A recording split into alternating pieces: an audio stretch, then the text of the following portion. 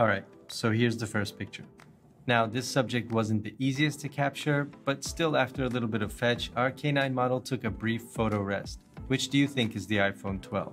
The picture on the left or the picture on the right? Well, if you said iPhone 12 was on the right, then you're correct. This one is a macro shot of a salt shaker. I think this one is a lot easier to guess than the first one.